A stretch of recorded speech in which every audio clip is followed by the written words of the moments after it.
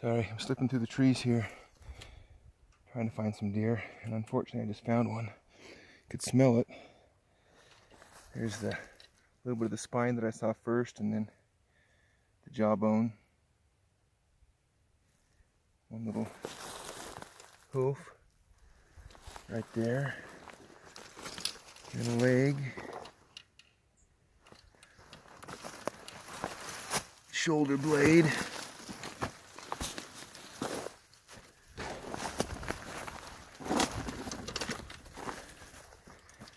Look at that. Dang it. Something chewed him all to pieces. Would have been a decent 4. Oh, shoot. Must have been enough blood left in them antlers for... It looked like a bear killed it because there's bear scat up there. Dang, that's sickening. He'd have been a good buck. Look at that, man. It's just a shame.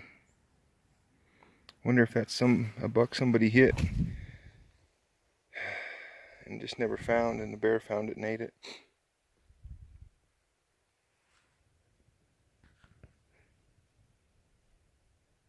So here's what I'm working on today.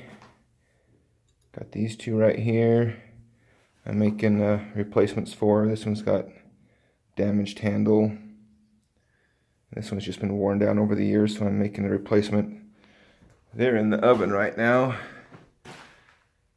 They're gonna get a flash quench and then a quench. In the meanwhile, I'm grinding on some blades here, working on these.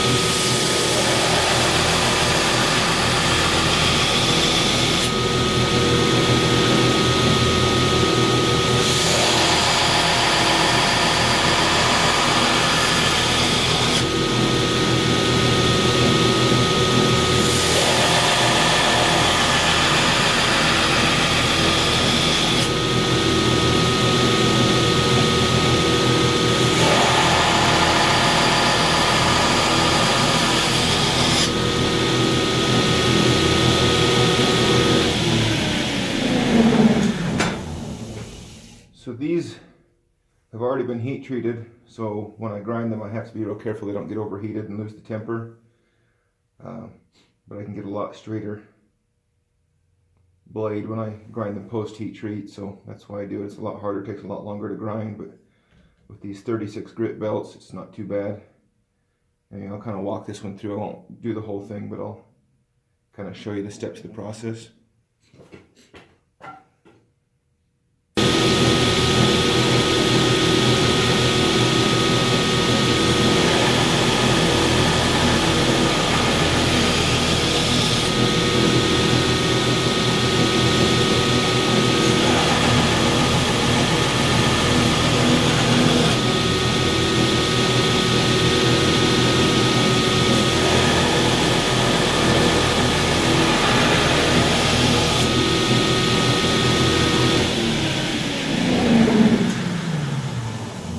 AEBL is hard stuff, so it takes a while to grind.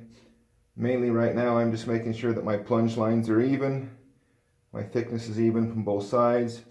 Because I'm doing a full flat grind on these ones, it doesn't really matter what my grind lines look like till I hit the top up here, because it's going to be full flat all the way up, so I can worry less about that. If it was a saber grind or a partial grind, then I would have to be more careful about making sure that those were even on both sides. But I like a full flat grind for several reasons. But anyway, you'll notice that I'm dipping this in the water after every pass, and I'm also switching out between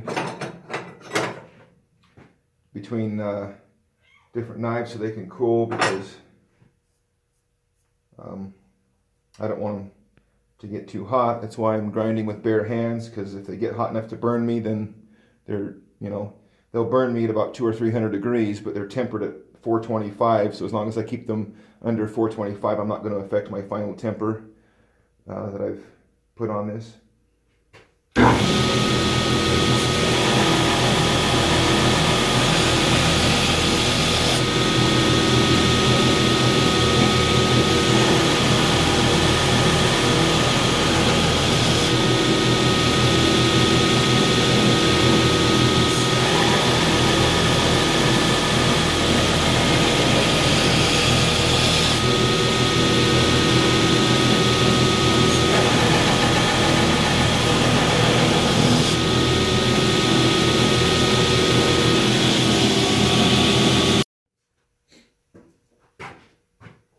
So if I was going to do a saber grind or partial grind, you'd see I'd be a lot more careful about my grind lines being even all the way up, because that has to, if you ever mess that up, it's messed up. You can't ever recover from it. So it takes a little bit more time, but you can get that cleaned up and bring it up. But I don't particularly like a saber grind. For a skinning knife like this would primarily be used for. This is a mini muck. This one is available, by the way. One of these three is not an order. I have an order for 2 of them. The other ones I just made for an extra one in case somebody wanted one. But you see, you'd have to be a lot more careful. Where here, I'm not being that worried about my grind line, because it's going to end right here at the spine anyway. I'm just worried about my plunge lines. Plunge lines being equal and clean, and the rest of this right here, it doesn't matter. So in the end, it's gonna look just right. This is what I call a mini muck. It's kind of a smaller version of a nest muck. That's, to me, it's about the perfect size for a hunting knife, perfect for gutting and skinning. I would probably use a slightly different knife for caping and stuff like that, but this is a very versatile hunting blade. And honestly, if you need more blade than that to process an animal, you're probably doing something wrong. In fact, that right there is plenty, but that's about what I like, blade size.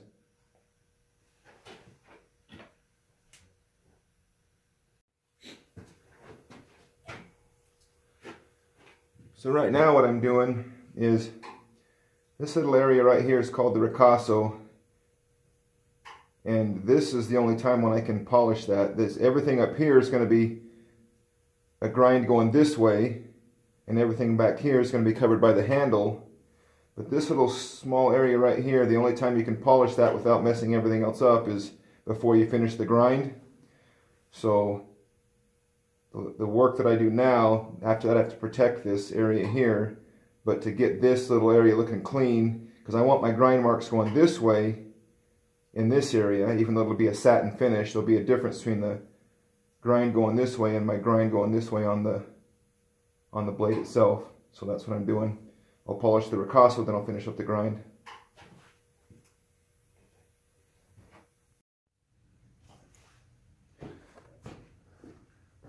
Alright, what I'm about to do is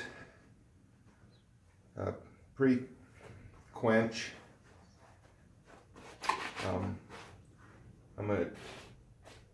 Right now I'm at 1725, they've been there at 20 minutes. So this is just preparing the steel for the final quench. You're going to see me, I'll open this door. Because AEBL is an air quenching steel and the thicknesses that I'm using it, it's going to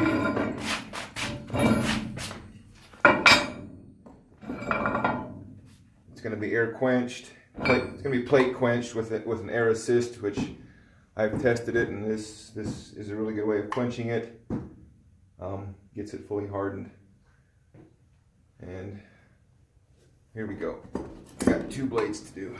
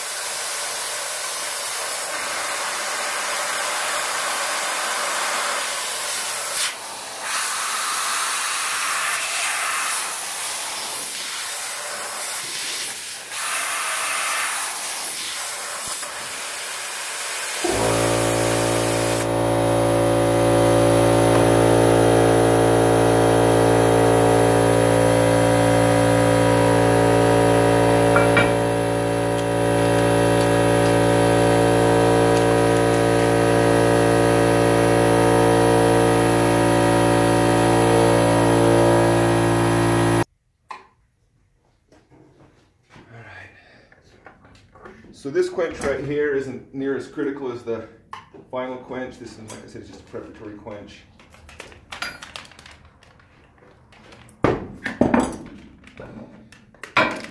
This is at 1725. This blade's big enough that I'm not going to worry about trying to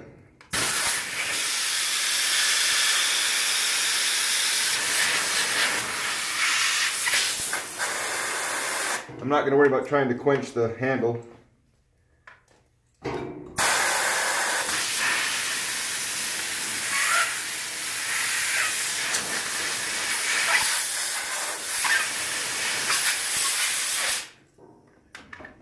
The handle will get fully hardened too, but it's going to cool fast enough. This, you know, the high carbon steels I work with, like 1095 and W2 and 1084, 5160 and some of the other ones, like 1095, it's got about 7/10 of a second. I've got to get it from the quenching temperature down to below a certain temperature in about 7/10 of a second.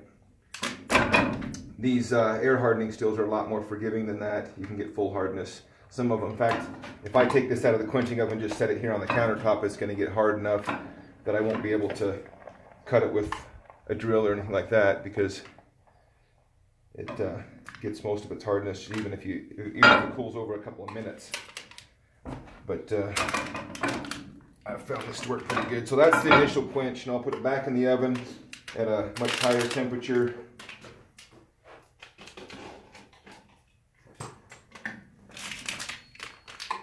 For the final quench.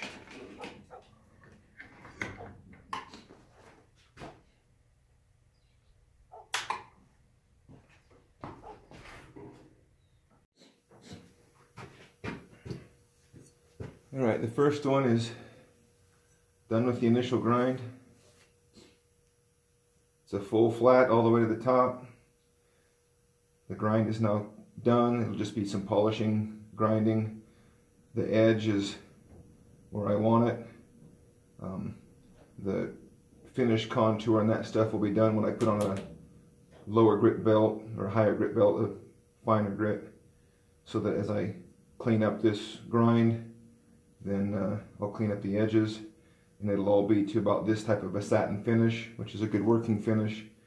Only all my grind marks going this way on the handle and in the ricasso, and all my grind marks going this way on the blade. Just makes a nice looking knife.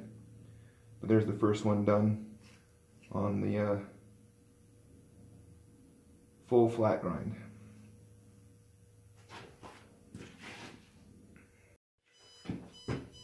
I'm working on this one now.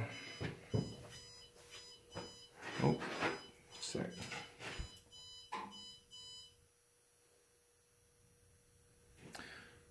Anyway, I just wanted to show you what it would look like if I tried to do a saber grind on it. It's extremely difficult to do freehand. I can't do it every time. I have to go real slow. The problem with this is if you mess up one time, if I wanted this grind to end right there and be done, if I mess that up one time and get high or low any place, well, low I can fix, but high, it's done. You can't fix it. Short of grinding the blade thickness thinner, but that right there is a grind that's very difficult to do. Anybody that likes to make knives, you'll know what I'm talking about.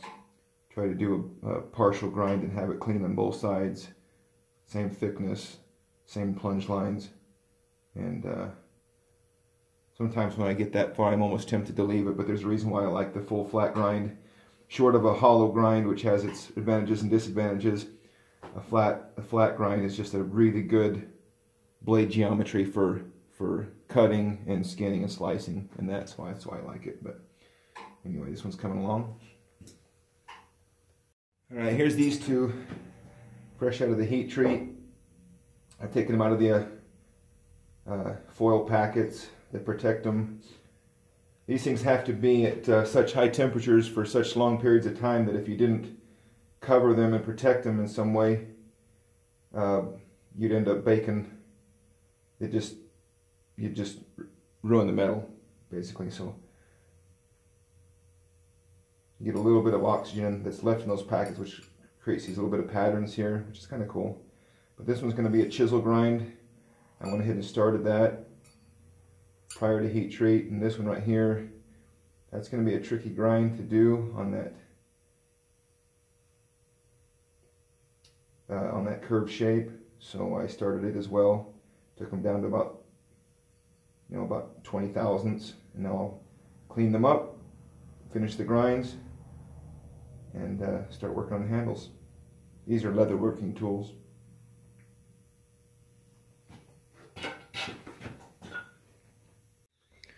Alright, well that takes you through the rough grinding and blade tempering, heating. These are now ready for handles. I went ahead and left this one just a little bit different grind, a little bit shy of the top, just because I could, and I like it.